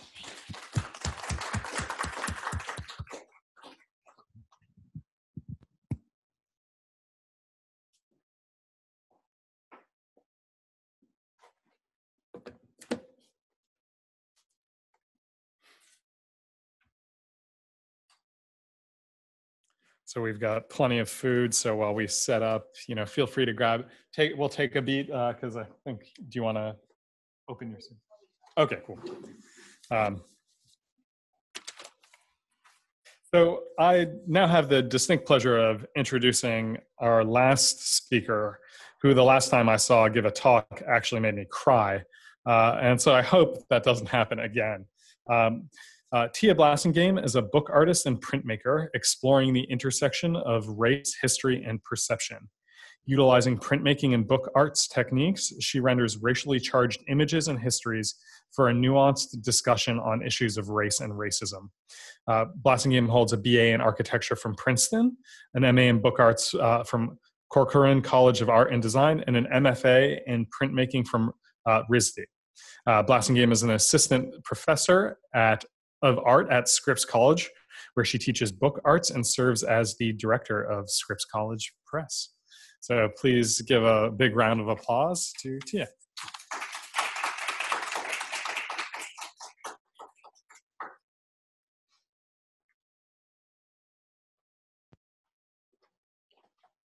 Great, thank you very much. I want to thank Devin, everyone involved in organizing this panel, my co-panelists, everyone here virtually.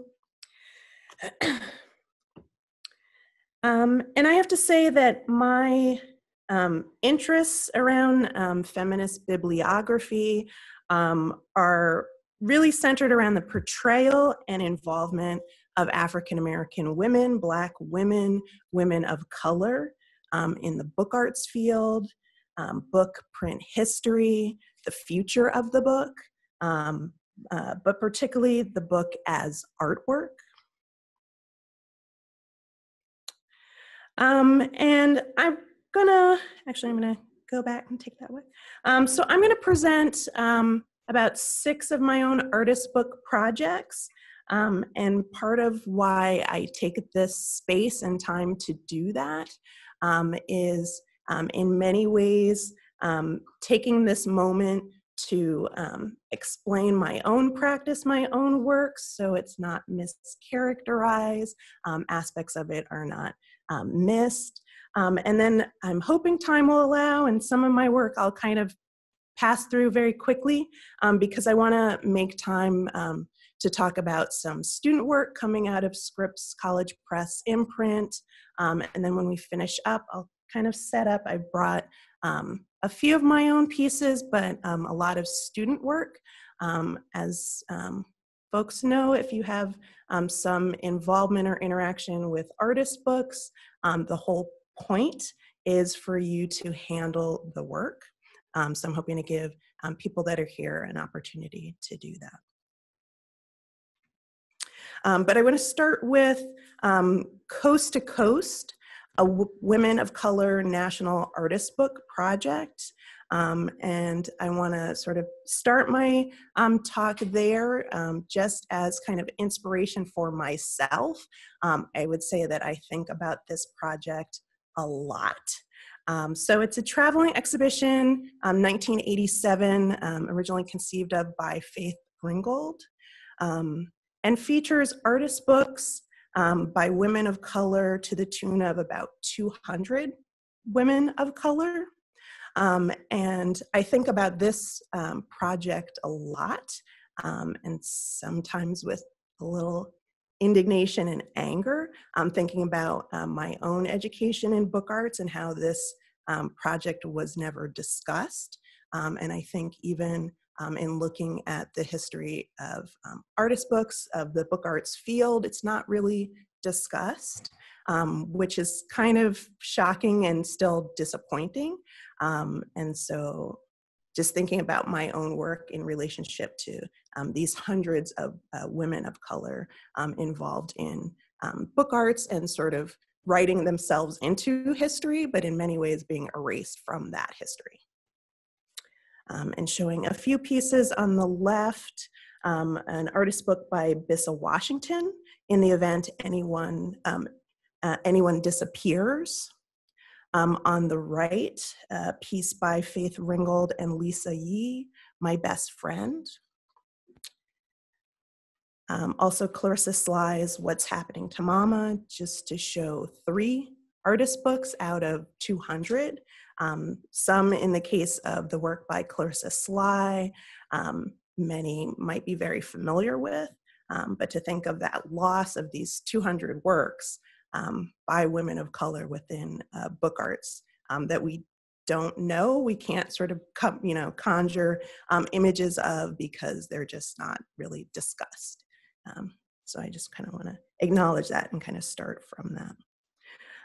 From here, I'd like to sort of move through some of my own work, and I'll just say very briefly, with my own work, with artist books, I'm always trying to engage the viewer reader in a conversation typically related to historical contemporary racism, through materiality to kind of seduce the reader, decisions related to color, tactility, pacing, also using archival documents, archival research, and sort of accepting that looks sort of all over the place. Archival might be, related to newspaper and television as well, and typically bringing my own writing in. So I'll sort of give that as some background and then kind of get into some projects. and try to keep on time as well. So the first piece I want to talk about is hers, a primer of sorts. And so this is a piece that was created 2013 as part of a larger artist book project, inventory for Al-Mutanabbi Street, sort of commemorating and building out of a car bombing to a book selling street. With this project, my interest was more upon those sort of countless women around the world who may lack access to education, scholarship, whether it's restricted or forbidden. But despite that sort of lack of opportunity, in relationship to threats of violence, intimidation, that these female readers still kind of gain strength and knowledge from books. In this case, the covers are coming from discarded almanac pages. This was a piece that I think for me is very significant in that, I had signed on to this project, and then once I got to the point of actually actualizing this project, I was flat broke, which was pretty distressing to me. Originally conceiving of this as, letterpress printed, beautiful printmaking papers, which I couldn't afford at all. And I think for me it's kind of a turning point in that with that sort of pressure of being too broke to afford kind of anything, I had to use what was available to me, which was basically a pad of washi paper that I happen to have on hand and my really crappy copier. And I think it ended up actually ending up being a pretty strong project. So this is a piece that again is digitally printed. On the outside of each page, there are letter forms, there are fabric that again are digitally printed, and that text that you're seeing is the result of being backlit, of some sort of light coming through and shining through. That text is printed in reverse on the backside. And there is a piece of it kind of open. You can sort of see because it's been pulled out from the covers, this sort of flutter book, that some light is getting in to sort of illuminate that text, which I'll read really briefly. Hiding a book under cover, under cloth, this text sacred saves my life. Verse upon verse recited, inhaled. For when it is found and taken away one day, eventual, too late, maybe, I will know each word to speak it often, low in day or dark, under this fabric skin. And I'm just going to keep moving on. So I want to kind of move very quickly through the various kind of iterations of one project harvest. And it's really to get to a sort of final and sort of current state of that project. So bear with me, you're going to see a lot of things quickly. So I want to start with the first iteration of this project, Harvest as Prints. In this case, this project was my way of kind of getting to know Rhode Island, Providence specifically. Every day, several times a day, I was following one street, Benefit Street, where you have Brown University and Rhode Island School of Design campuses kind of intersecting.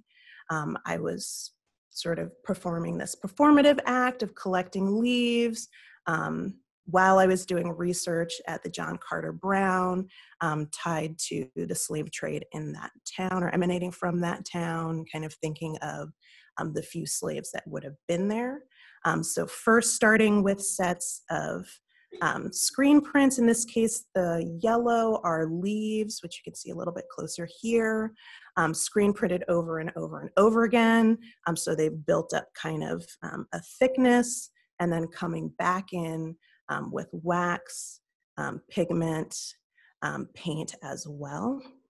And this is, I did several of these series, and it wasn't really doing anything exciting. There was no kind of interaction that I was having with the reader, and then finally moving that to a book at the same time of doing that research, kind of having this moment of being able to handle these slips of paper from the 1700s related to, in this case, the Brown family's interaction with the slave trade, and having this sort of overwhelming moment of coming across tiny slip of paper that's really the transaction of the selling of a human being. And I think that's when that information and experience of collecting material, of making these prints came together in a way that was satisfying for me in a book form. And I'll just kind of keep going. So becoming harvest, holding, and trading. So this covers matching my skin tone, this sort of cacophony of colors of the leaves, sort of encompassing that moment, overpowering moment for me, this tiny slip of paper. And I'm just going to kind of keep going. And so out of that sort of came, out of the research came information that I sort of in the back of my head had, but I didn't really have proof, at least for this project. But sort of going through different receipts, different accountings, coming across in this next piece is a different version. So this accounting of the involvement of women. So in this case, someone's slaves have been lent out, someone is paying for that labor, and the person who takes the money. So the person who answers the door at that point to take the money is someone's wife. And thinking about that, that tie also for women in relationship to whether it's when their husband dies and they might acquire the slaves as well. This is something during this project that I was sort of looking for, but not necessarily as a focus. And I'm going to keep kind of going in relationship to this project. And still, I had the book that was satisfying, but not necessarily the end, I thought, for the project. And then starting to sort of move back into the visual information that I had created. So those early prints, coupled with the pages of the book, trying to look for a way to bring those together. And so actually moving digitally to start to combine them, and then moving that onto fabric. So that page becoming something that can be worn. And then moving to harvest and actually slavery's historic house signs, scarves. So these were pieces that, again, sort of tying into the prints, research that I was doing as well around the Brown family and the sort of historic families in town as well, their involvement with the slave trade. I had a chance to have several students, administrators, faculty at Brown and RISD wear these and sort of see what that experience was and sort of give that information back to me. And that was very interesting, but actually not the most interesting aspect for this iteration of the project. It was actually having private collectors acquire some of the scarf pieces and sort of come back to me and explain that for them, they saw these pieces as, even though they were telling histories of specific families in Rhode Island, that they felt that they were really kind of a stand-in for their family's lost history. So in many cases, they were seen as heirlooms that were going to be handed down to the next generation of their family. And those women knew that that was going to be the case when their mother passed away. This was going to be one of the things that they would be inheriting. And, recognizing that it's not speaking explicitly about their family, but again, it was a stand-in for that. And that was very surprising to me and kind of still is. But it sort of gives me a different sense, particularly around this work. This is me many years ago wearing these pieces, and there's some of the other pieces. So they're combining cyanotype on silk in this case, cotton mixed with African wax fabric, and that's sort of choice sort of tied to a trip to South Africa, also velvet as well. And so many of these are either in private collections or at public institutions. So I'm interested to see what happens in the next 10 to 20 years of when that next generation of women and families acquires those pieces and kind of what they do with them. And there's a piece at a show at Ringling College, and there's another with no text.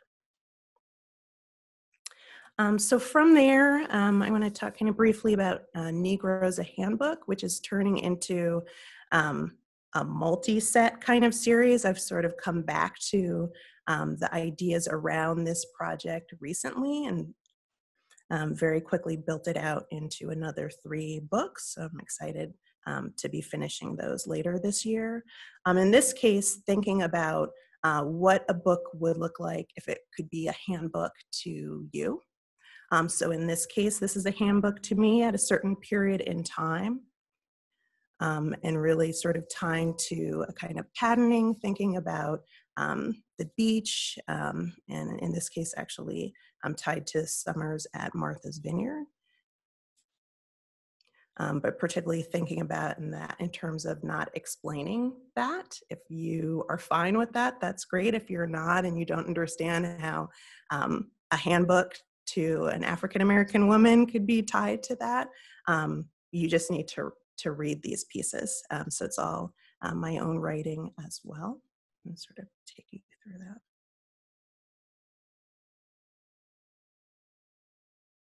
And so I think around this time, kind of 2015, as I speak to you about these projects, for me, I had a point of just accepting the decisions that I'm making and how I'm trying to connect with individual readers.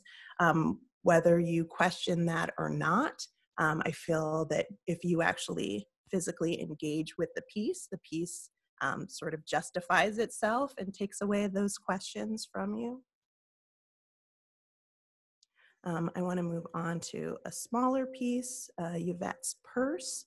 And this ties directly to an incident in 2015, actually February 3rd, when a 38-year-old mother of 2, Yvette Henderson, was shot and killed by Emeryville, California police officers near extra space storage at the border of Oakland and Emeryville. And so with this piece, it started with my own writing around that, and then really wanting to come back to that as a concrete poem to sort of hone in on my sort of ideas around that.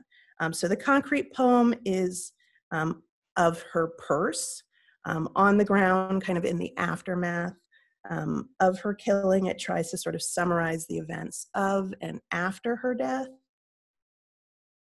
and sort of those 2 sort of conflicting stories of what is true. So shoplifting, I am fleeing, surrounded by police officers with AK-15 assault rifles and body cameras off, surrounded, shot, shot, shot. Fragments of me litter the pavement. Firemen hose down the site, no spot on your daily commute, like I never happened. But people gather stolen Home Depot flowers and build memorials, marching. People lock arms. They demand justice for Yvette Henderson and transparency. So I'm going to kind of keep going because I want to make sure I have time to show some student work as well. So this is another project that sort of has various iterations. So guilty, and I'm just going to take you through a little bit of process. So kind of inking up, and again, this is having an idea, just kind of playing around with it. This is sort of inking up again on the press, working with pressure prints, so you can think of it as very low relief. In this case, using sticker paper to create a tonal image. On the left, you kind of have the aftermath or sort of creepy aftermath of what I've pulled on the press bed. On the right, you have that gray final image. On the middle ground, that red, white, and blue. And actually at the top, guilty, is one of my matrices. So instead of using letterpress, wood or metal type, in this case, I'm using vinyl letters. And starting to kind of play around. For me, I have to be like purposefully messy with my work or gritty with my work. It's not stylistically something that I would prefer. So different iterations, especially kind of gritty. And then that version that I would prefer. And so this was really looking at you know, who is considered to be guilty, right? And to me, sort of ridiculously so, that you would have to say not guilty, obviously not guilty. And then for me, with this project, I was looking at victims of police brutality, but feeling very uncomfortable with presenting their images. Obviously someone's loved one. I just wasn't comfortable with that. And so to me, the only option was to have myself as a stand-in, but I was not really comfortable with that. And it took me almost a year to find a way to be comfortable with that.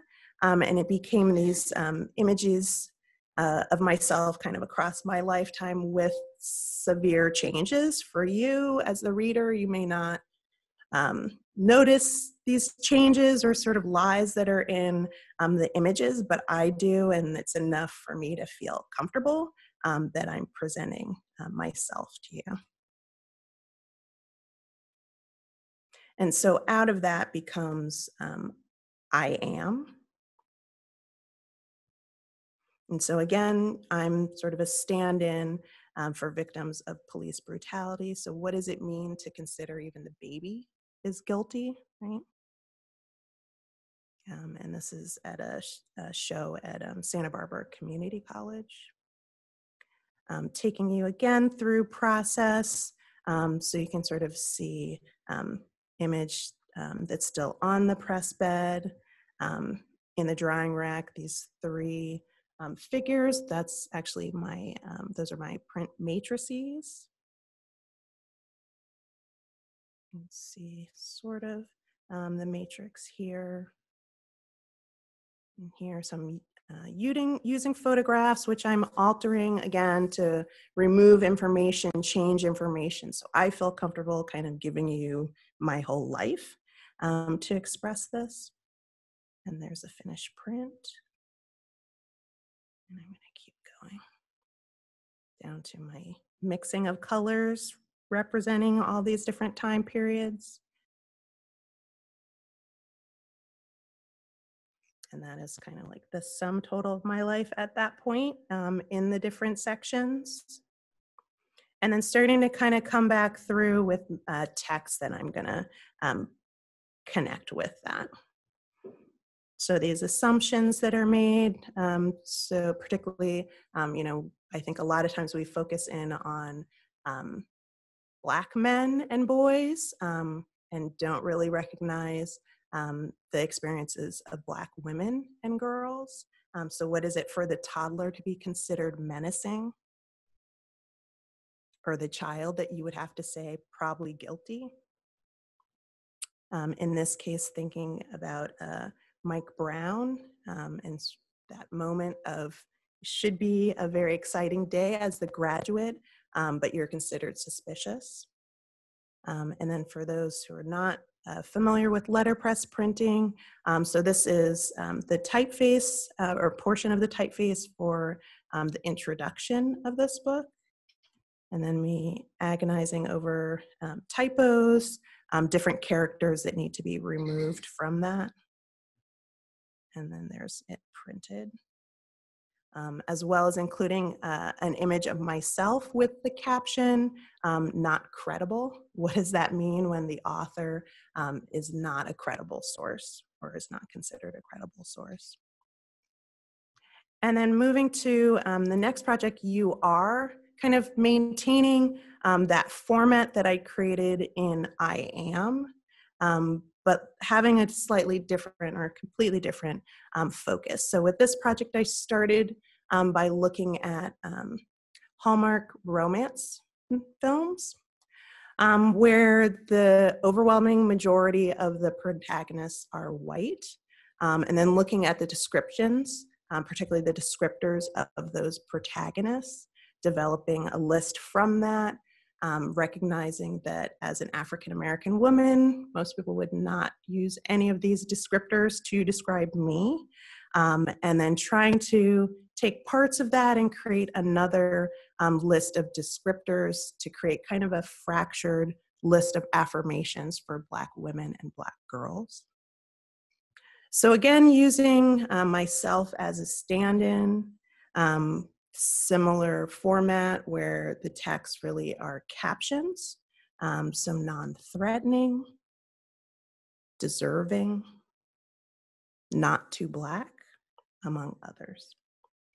So I want to move into some student work, and then maybe after some Q&A, we can take a look at some of that work.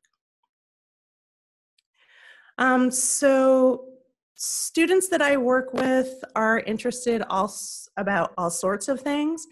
Sometimes it's their position in the world as women of color, wondering if it's okay to center themselves in the book, or their sort of experiences within their body and in the world.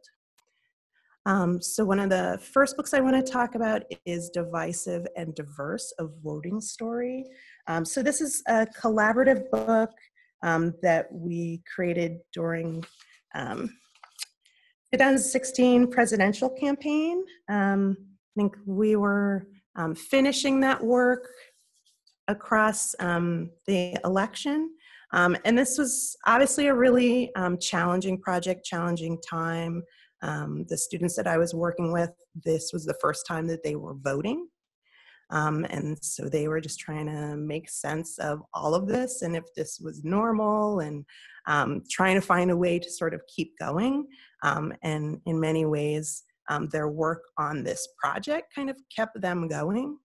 And so this is at its base a sort of timeline related to identity and voting. So I think initially this group was looking, thinking they were looking at women, really they were looking at access to voting for white women. And so sort of breaking that down and recognizing that that was what they were thinking of, to really look at all types of voters, all types of women and their access. During this process, they also generated a survey that they sent out to friends, family, members of Claremont University Consortium as well, tied around to identity, voting rights, rights that people were concerned about or scared that they were going to lose. I think they got about 160 responses, which is amazing. And some of those responses factor into the book.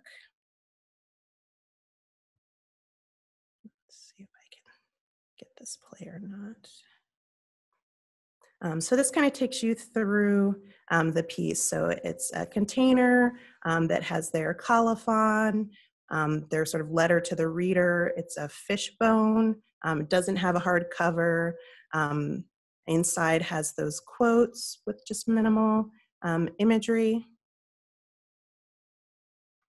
I'll kind of give you. So this is sort of up close of those sort of milestones around voting access. And then you can sort of see in centrally some imagery. To the right, if you look down, is also some responses from that survey. But primarily I want to focus in on some individual students' efforts. So this is a feminist introduction to data structures, which describes about 4 commonly used data structures in computer science. In many ways, it's an introduction to data structures for feminists, but then it conversely is also an introduction potentially to feminism for computer scientists. And this is a piece that uses wood and metal type as well. It kind of reads almost as a textbook, but some of the examples are actually pretty hilarious. This piece is loose leaf, and this is just kind of fun. This was a student who right from the get-go liked tea, and that's what they wanted to focus in on. That's it. And so it's a huge tea bag. On the label is their colophon, and then inside each page represents a different tea. That stain around the name of the tea is that specific tea, with a lino cut kind of detail information about where it's coming from in the world, brewing information as well. The next piece is Changing Face, Saving Face. And this is an accordion book that really is kind of an interplay between Changing Face, opera from Sichuan province in China, and then the sociological concept of face in Chinese culture. And so when you, and I'll kind of keep going. So when you remove the different lino cut masks, text information comes up. So you're kind of involved. You can't necessarily put the mask on, but you have that interaction of removing the mask to get more information. Efflorescence sort of kind of creates its own environment. So this is the students' attempt to kind of recreate their experience in nature, where a hike is kind of interrupted by a storm. In this case, it's a modified double pamphlet instant book. And it kind of takes the reader on this sort of recreation of this kind of dramatic journey as they sort of flip through with these paper cutouts that sort of take you through the journey. The front and back cover have clouds that kind of flip up and sort of embrace and sort of frame the whole experience as well. And then I'm going to finish with one last piece. Para Akin, Mula Sa'akin, to myself, from myself. And this piece, a pamphlet book, this was a piece by a student who really wanted to explore their experience as a Filipina American, related to kind of not being considered Asian, but not being considered American, and their own sort of experience with their own culture and maybe not feeling that it's good enough. And so that first letter talks about those feelings and then kind of takes you through different aspects of her culture that she loves, and sort of finishes on this letter of, you know, looking back now and really accepting and kind of loving who she is and her culture as well.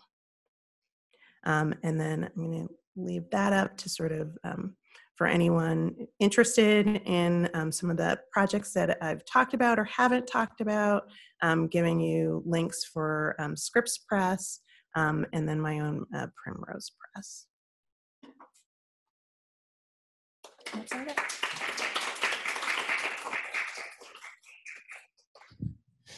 So we've got about 10 minutes for Q&A. So any questions? Yep. Thank you so much. That was amazing. And both you and your students do really inspiring work. you shared a lot about your personal thought processes as you were working through these. And in one picture, I saw that you had headphones in. What do you listen to while you're doing this? Lots of blues. Lots of blues.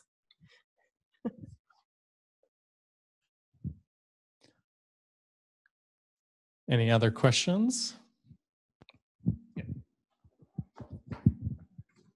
Thanks. Can you tell me more about your students program and who's attracted to this work and yeah, just more general. Sure. So Scripps College is a women's college, but we're part of a consortium of schools. So Pomona, Pitzer, Harvey Mudd, Claremont McKenna. So not just women are taking these classes, but I think people who love books or some aspect of books, you know, I don't necessarily have lots of like art majors, which is interesting to have those conversations because I think most of us, but particularly if you're not an art major, have certain feelings about your ability to create art and imagery, which is always interesting to have. So it's people coming with all different connections and feelings around books, and I find that within the book arts field as well, which is very interesting. Recently, the last few years, I'll have a sprinkling of students who had some sort of a book arts class in high school, and I'm always like, that's a thing now? What? Like, I need to be in that class. But very few.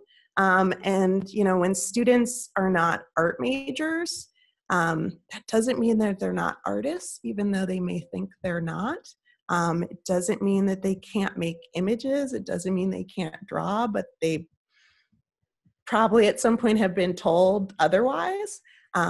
I think to me, I'm always very excited when the class is coming from all different disciplines, just because the critiques are stronger, so the feedback is more varied.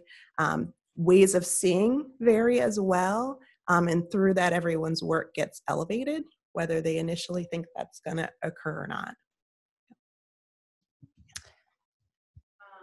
I was really moved by your piece where you were doing research on slavery and families, and then were taking up leaves and incorporating like your research and like your physical tactile research in with your poetry and visual art. And I was wondering if those pieces, do they primarily live in visual art spaces, or do they also live in like academic historical research spaces, and where do you? Sure. So I would say typically my work ends up living, my little roommates end up living in special collections libraries, which I love because it can be really challenging subject matter, and it's nice to know that there's someone there who can kind of give context and not just have you like sit with something about a lynching and you need to like suffer through or freak out, that they can sort of position you. Increasingly, my work is going into museums, which has never been kind of like an interest or reason for doing this. I'm interested to see what that looks like, how they kind of utilize the work. So I just want it to get out there. I'm very open to, I mean, I love like hand set letterpress. That's personal for me. I want to sit and like set every character. And if it's my own writing, I'm trying not to do this, but I like want to edit it while I'm setting it because I'm crazy, but like that's amazing. But I know that's not for everyone, that handling or interaction with like a handbound, letterpress printed piece. For a lot of people, that's like all kinds of anxiety wrapped into one bundle. So I'm open to digital or whatever it takes that, you know, as many people as possible have access or ownership or can kind of continue the relationship with that piece. And so something like printing on fabric and I kind of moved very quickly through that, but very much when Harvest Reimagined occurs, there for me is this shift in the viewer-reader, where there's the viewer-reader who owns the piece, who's determining what information is accessible by how they're, somehow combining and tying things. And then there's the reader who might not be able to read it because the person wearing it won't give them access. And so there are other relationships that they have with the book and then with this other wearer reader. And to some extent, when I had a chance to actually have people try that work out and move around the space with that, I was mainly interested in having Black women wear that, and because there's already a way that they are surveilled and observed. So just because it's on a Black woman, everyone is gonna know it's there, right? Because they're already gonna be primed to watch and observe that person. But then what happens when you have something that they don't have, that they've never seen, that they can't quite access? Are you going to approach that person? Are you going to be too scared? Are you going to have feelings about why can't I access what that says? And so for me, that was the group that I was most focused in on. And then once people heard I was sort of involved in this project, a lot of different types of people approached me to be involved. And we had sort of uncomfortable conversations because initially I didn't want them to be involved. But I sort of included a range of people to see sort of what the experiences would be. So we have a question from our Zoom participants. Catherine D. Harris asks how much you're setting up your students to think about their work, or maybe how do you invite them to explore and experiment? So I try to be very clear, because I think a lot of times initially when students are thinking about a project, approaching me, it's very tentative. Part of it is they're trying to feel me out to see what I'm okay with. And then as they get to know me, it's pretty much everything, as long as you're willing to back up what your decisions are and what you're trying to do.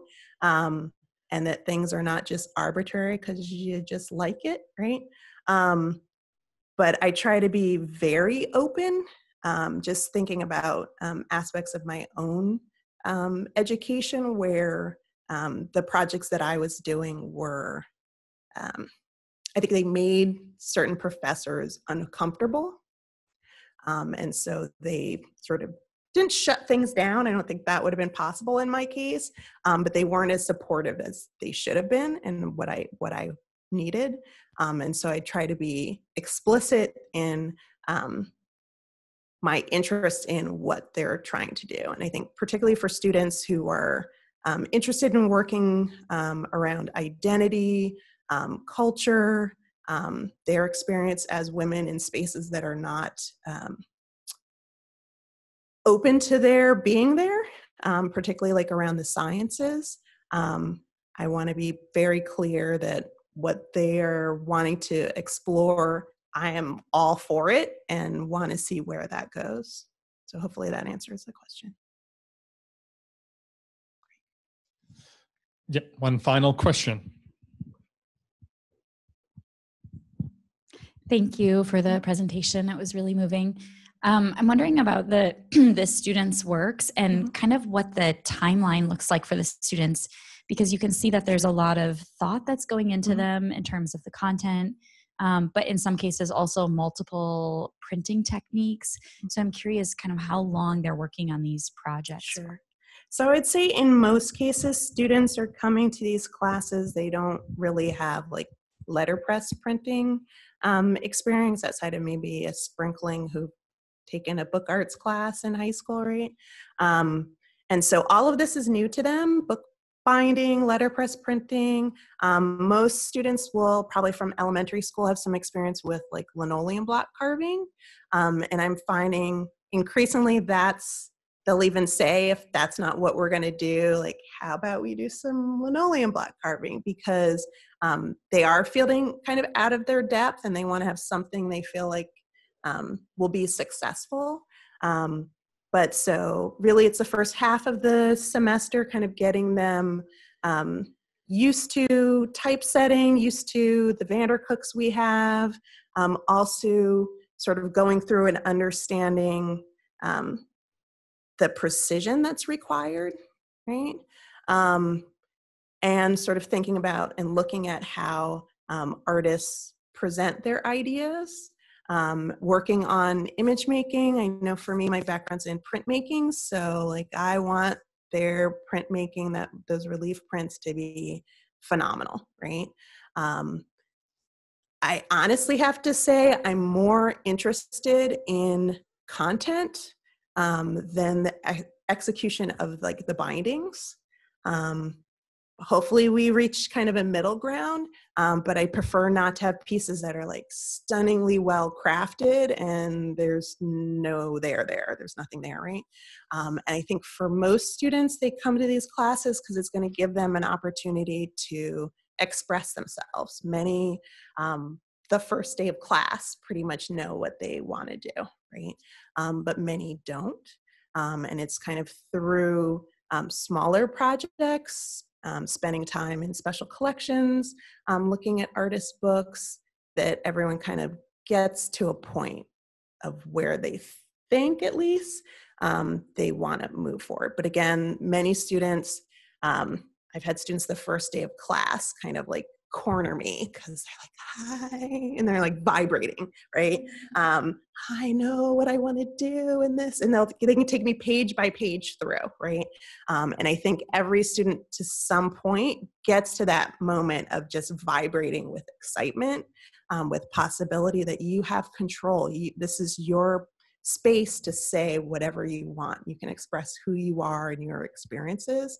And I think with letterpress printing, it gives you a way that it looks professional, it looks believable. It's the printed word where, you know, we're gonna accept to some extent what you're saying, or at least you'll have our attention in a way that maybe you've never had before. And then so the last half of the semester is kind of almost production. I feel very strongly about students editioning work, not just making a unique piece. Editioning itself is an art form and can be kind of a slog, but once you've gone through it and you know that you can do it, then you can continue to do that. Great. Thank you very much. Yeah. Great. Thank you. And then if anyone's interested, I have tons of student work and they are lots of fun to check out. So I'll pull some stuff out in a minute. So for our online viewers, I'd just like to thank you for joining us. Unfortunately, because of my personal curse, we are dealing with issues nationally. But hopefully in a few weeks, we'll have video footage of each of the talks online with closed captions, so they'll be fully accessible. Because I think those of us who made it in the room today will all agree that this was a very exciting set of papers and discussions. And it's just a beginning, or rather a furthering of existing conversations on feminist bibliographies. So once again, thanks to all of the speakers, and thank you to the UCLA Library for allowing us to hold this event. All right, bye-bye.